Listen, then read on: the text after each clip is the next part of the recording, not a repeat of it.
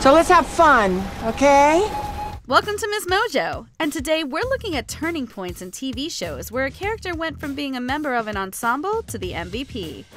What I said was, give me all the bacon and eggs you have. Do you understand? Number 10. Captain Holt partakes in office game. Brooklyn Nine-Nine. Raymond Holt is introduced as the Nine-Nine's no-nonsense new captain. As such, you wouldn't expect him to be the funniest character. It's 9 a.m. Why is no one working? Amy Santiago is a few minutes late, and we're all trying to guess why. I like to play. Yet the late Andre Braugher could spin the most basic lines into comedic gold, a talent many didn't realize until the final decade of his career. Braugher's gift for deadpan is on full display in this cold open, where the department guesses why Amy Santiago is behind schedule. As everyone else gives outlandish explanations, Holt has the most sensible theory, which turns out to be right. I'd say she's in line at the bank. This is fun. Although the punchline might seem straightforward at first, the true comedy stems from how invested Holt gets in something so mundane. It's not as if Holt won anything, but he acts as if he nailed the million-dollar question. Do you care to explain yourself? I'm just 70 seconds late. It's not a big deal. Don't worry about it. Santiago, you will tell us, and you will tell us now. There was a problem at the bank. Hot damn! Number 9. Moira Rose's wine commercial, Schitt's Creek. Catherine O'Hara was a comedy legend well before Schitt's Creek, but Moira Rose became her career-defining role with this scene. The former soap star stages a comeback as a wine spokesperson, although she struggles to get several lines out, including her own name. Hello, I'm Moina Rose, and if you let— Back to one, still rolling. Why? You said Moina. Sure did. Are you sure? Yeah, it's cool. I'm good. It's great. I'm good. Please. All right, get out of there. With an accent that's hard to pin down, Moira already had an odd way of pronouncing certain words. This commercial takes her unnatural delivery into overdrive, and the wine doesn't help. Moira eventually powers through one take. Even then, Moira flubs multiple words, doing her best to tiptoe around these slip-ups to the next line. The muskmelon goodness to his oak chardonnay, and the dazzling peach bat pull to his Riesling Rioja. She almost makes it to the end until the name of the winery trips her up. Still, Moira keeps going without saying, "Cut!" You'll remember the name, Herb Ervlinger, Bert Herngreif, Irv Herblinger, Bing Livehanger, Liveling, Bert Herkern. Number 8. Samantha Jones on Mr. Right, Sex and the City. It didn't take long for Samantha to establish herself as our favorite Sex and the City character. In the first episode, the ladies sit around the table discussing the seemingly fruitless pursuit of Mr. Right. Look, if you're a successful saleswoman in this city, you have two choices. You can bang your head against the wall and try and find a relationship, or you can say screw it and just go out and have sex like a man. Samantha booms onto the scene with confidence, discussing her key to a happy sex life. Viewing Mr. Right as an illusion, Samantha focuses on treating herself as she goes from man to man. No strings attached. Sweetheart, this is the first time in the history of Manhattan that women have had as much money and power as men. Plus, the equal luxury of treating men like sex objects. Yeah. In the past, this might have been treated as shallow. Samantha spoke to a new generation, though, encouraging others to unapologetically embrace their sexuality and not wait around for someone else to come along. Samantha immediately knows who she is and what she wants, making us wish she was part of our inner circle. No, believe me, if the right guy comes along and you two right here, this whole thing, right out the window. No. Listen, the right guy is an illusion. You understand that? You can start living your life. Number 7.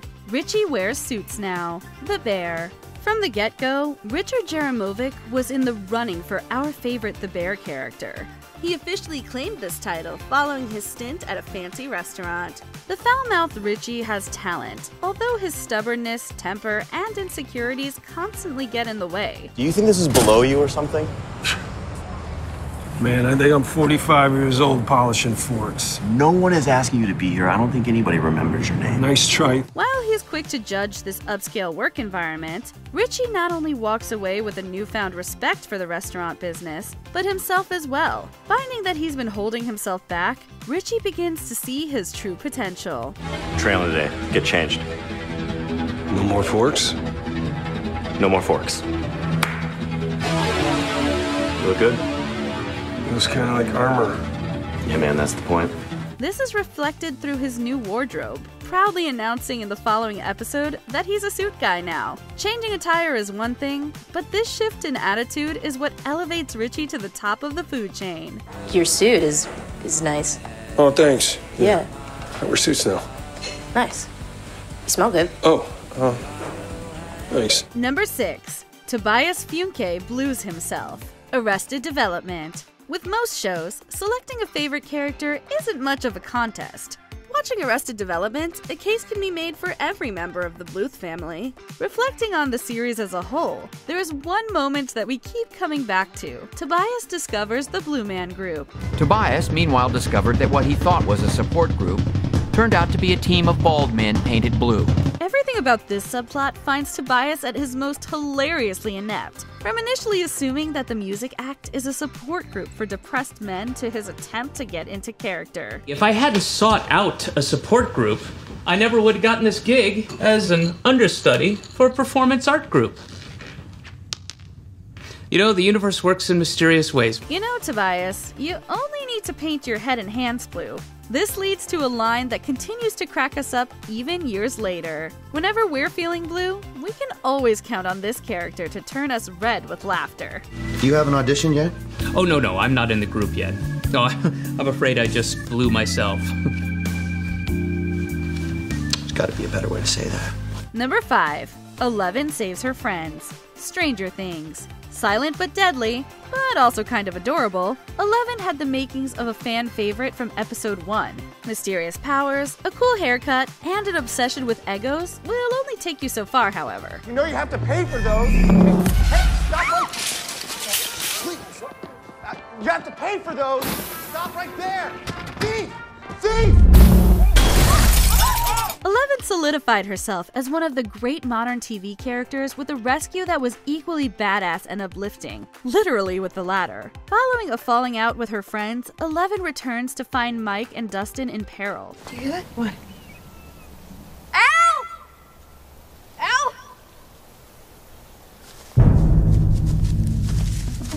Hey there, frog face. Saving Mike from a nasty fall, she guarantees that those boys won't be messing with her friends ever again. It's hard for anyone else to top 11 after this display. Listening to Dustin tell off his tormentors, though, he's got to be at least second. My arm! Go. Let's get out of here! Let's go! Go! Yeah, that's right! You better run!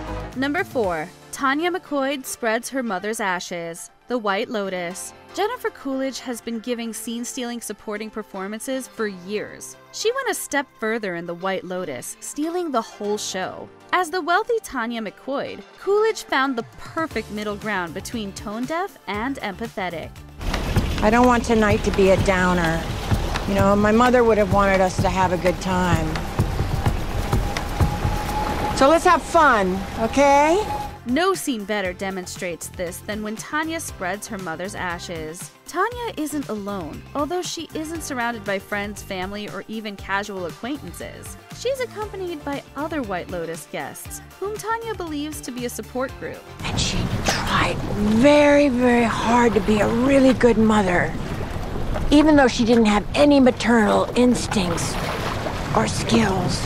They can't exactly tell her the truth, which adds to the cringiness of Tanya's bitter eulogy. Tanya manages to be the show's funniest and most tragic character simultaneously, a balancing act that she'd continue until, well, let's just say this moment is one example of foreshadowing. Oh, my mother. Let's, yeah, maybe, why don't we, yeah, back I'm back. my... Number 3. Bacon, Eggs, and Ron Swanson. Parks and Recreation. Ron Swanson isn't easily broken. When you rip a delicious meal away from him, though, Ron isn't just left with an empty stomach. After his favorite restaurant is closed down, Ron's night is riddled with one disappointment after another. I should have been here. What happened to the steaks that were in there when they closed? Do you think they got eaten? Going through the stages of grief, Ron accepts that his night won't end with a mouth-watering steak. The only thing that can start the healing process is breakfast for dinner. A plate won't do, however. Ron makes it clear to the server that he's not leaving without eating every last ounce of eggs and bacon. This isn't a steak. Why would you call it that on your menu? I don't know what to tell you, man. Just give me all the bacon and eggs you have. If Ron were this serious and thorough at work, the government may actually accomplish something. His intense passion for food has made him the most quotable character in the Parks Department. I worry what you just heard was, give me a lot of bacon and eggs. What I said was, give me all the bacon and eggs you have. Do you understand? Number 2. Tony balances two families. The Sopranos. Watching The Sopranos for the first time, you'll likely find yourself thinking, yeah, it's good, but why does everyone say this is one of the great mob stories? That is until episode 5, when you'll think, oh, now I see what this show is all about. More specifically, you'll see what Tony Soprano is all about. Not sure, but I think I just saw Fabian Petrullio. Refresh my memory. What's he, before your time? Made guy. He flipped about 10 years ago and he got busted for peddling H. Rat got a lot of people. Tony is a family man, but he's also married to the mob. Taking his daughter on a college road trip, Tony runs into a familiar rat. Killing two birds with one stone, Tony drops Meadow off at an interview while teaching Febby a lesson about speaking to the feds. You know how much trouble you're in now? You took an oath, and you broke it. It's a brutal scene to watch, yet one that epitomizes what makes Tony such a fascinating anti-hero. I told myself, it's just a coincidence.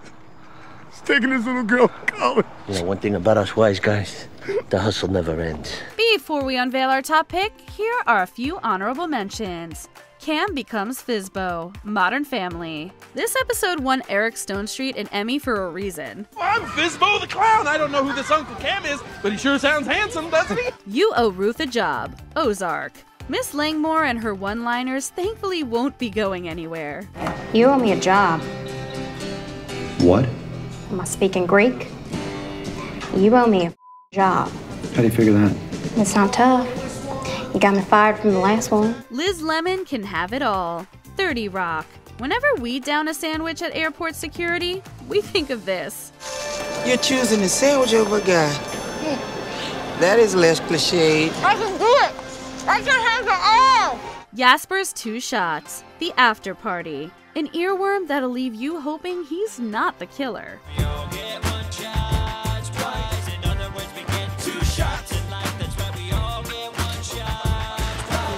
George Costanza on Society. Seinfeld. The ultimate supervillain origin story. Does she care? No. Does anyone ever display the slightest sensitivity over the problems of a fellow individual? No. No. A resounding no. Before we continue, be sure to subscribe to our channel and ring the bell to get notified about our latest videos. You have the option to be notified for occasional videos or all of them. If you're on your phone, make sure you go into your settings and switch on notifications. Number 1. Tyrion Lannister slaps Joffrey. Game of Thrones. Joffrey Baratheon has got to be the most hated character in Game of Thrones. We'd go as far to say that he's the most hated character in television. It only makes sense that our favorite Thrones character would be the one who isn't afraid to slap Joffrey around. Tyrion quickly won us over with his witticisms, although actions speak louder than words. One word, and I hit you again. I'm telling Mother. Go. Tell her. As Joffrey acts like his usual obnoxious self, Tyrion motivates his nephew to show the Stark sympathy by slapping him silly. Tell them how very sorry you are, that you are at their service and that all your prayers are with them. Do you understand? You can't. Do you understand? Joffrey talks big and will only accumulate more power with time. But Tyrion shows just how pathetic the future king is with the simplest gesture. While Tyrion would have had plenty of other memorable moments, our love for the character started here. The prince will remember that, little lord. I hope so. If he forgets, be a good dog and remind him. Which moment left you with newfound appreciation for a character? Let us know in the comments. You're talking to a king! And now I've struck a king. Did my hand fall from my wrist? Do you agree with our picks? Check out this other recent clip from MsMojo. And be sure to subscribe and ring the bell to be notified about our latest videos.